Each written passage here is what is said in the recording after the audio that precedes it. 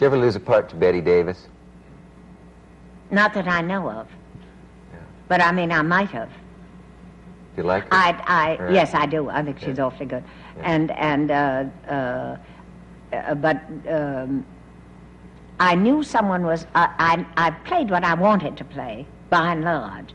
When I ever did a thing because I felt sorry for the studio, because they had to pay me or something, then I was sorry that I'd done it. And one or two things I did because I disliked someone, and I knew that they were going to be offered it if I didn't do it. So I did it, and I was always lousy in it. My reason, I mean, you have to really want to do it. Yeah.